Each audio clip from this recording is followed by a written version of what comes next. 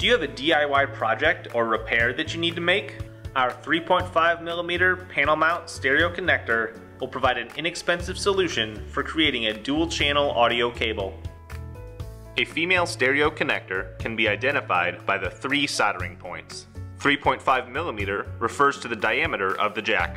It is the most common size jack for small electronic devices such as headphones. This connector contains an all-metal jack and soldering points, as well as a threaded nut to lock your connector into place. To install the connector, you will need a soldering iron, solder, a wire stripper, and the cable.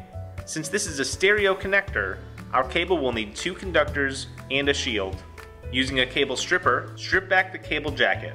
Then, twist the shield together. Cut off any additional filler material. Strip the jacket around the center conductors.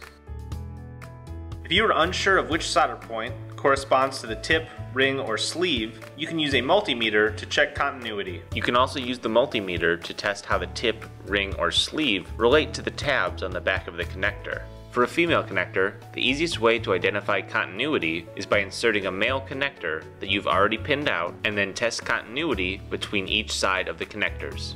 Solder the shield to the sleeve and the conductors to the tip and ring. Unscrew the nut of the connector and insert through your install area. Then, screw the nut back onto the connector to lock it into place. Now you can continue to send your signal without having to replace your audio equipment. For all of your cable and connector needs, choose Show Me Cables.